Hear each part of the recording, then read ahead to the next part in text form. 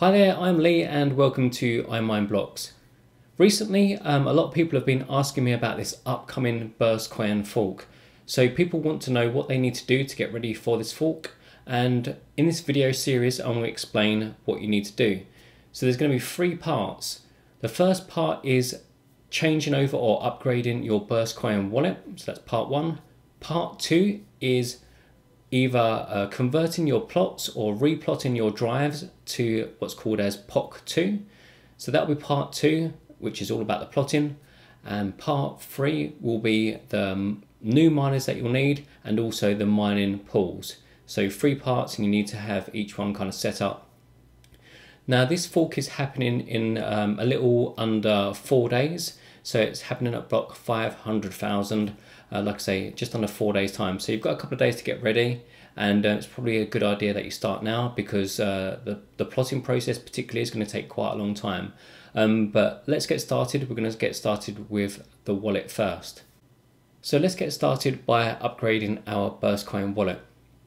So I'm going to just remote into the machine. It's actually this machine which is right next to me. So I'm sorry if there's a bit of on-screen lag and display kind of issues, but it should be good enough. So at the moment I'm using the Burstcoin wallet, which is a really old version. It's 1.28. I haven't updated it for a while, but it's still just about working. If I open up the browser there, you can kind of see this is just a basic wallet. Currently got no balance. You can see the block number there, it's 498554, and it's an old version. So I've been a bit of a naughty boy and not update it.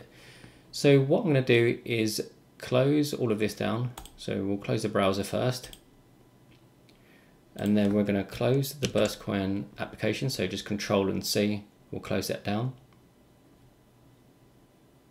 So that's going to shut down, and then I'm going to download the new Burstcoin wallet. So one of the things that I wasn't too sure of is if I could transfer this current Burstcoin database into the new wallet, or whether I just needed to kind of resync it from scratch.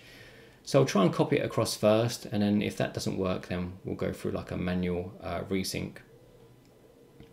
So downloading the new wallet, and by the way, this Burstcoinist website is really good. It's got lots of weekly reports, and I got a lot of information from this regarding where to get the software, etc.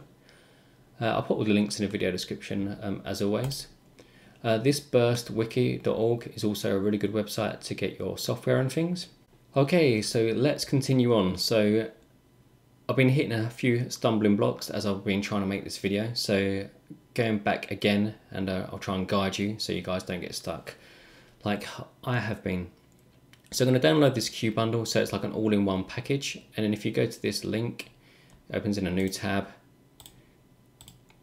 And then you want to download it. So we've got this part here, it says patch. You don't want to download this patch, that is just a patch on its own. You want to click on Q bundle.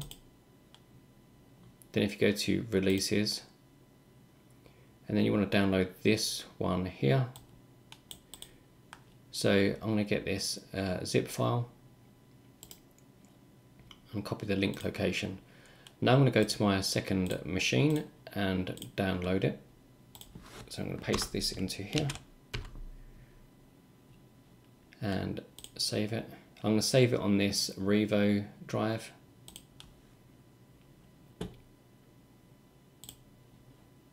Just wait for that to finish downloading. Okay, so the Burstcoin Q bundle has downloaded. So let's extract this now. So extracting it to a folder of the same name. And what I'm going to do is I'm going to copy this Burstcoin database across into it. I'm not 100% sure if this will work, but I'll try, because it'll mean a lot of time can be saved resyncing the blockchain, but I'm not 100% sure whether my previous blockchain is compatible with this new wallet, but I'll try it. Okay, we've copied our blockchain across. So now if we start up the burst wallet.exe, we'll see if this runs.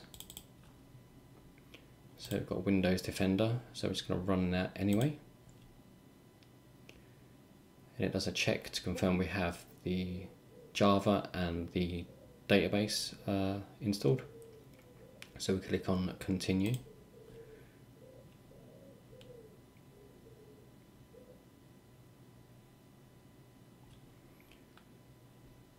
So if we go to wallet, oh, it says it's already starting.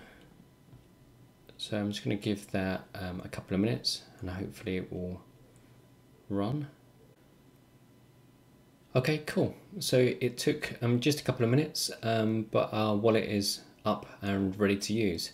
So in the bottom left hand corner, you can see we've got the block height, so it's fully synchronized. So that carried over from the old wallet, so that's really good. It means that we didn't have to resync the entire blockchain from scratch.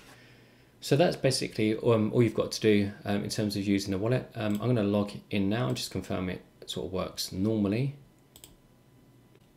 So I just had to get my Burstcoin wallet phrase there. So if we select returning user, and we're going to paste our password into this box. I'm going to remember it for the session.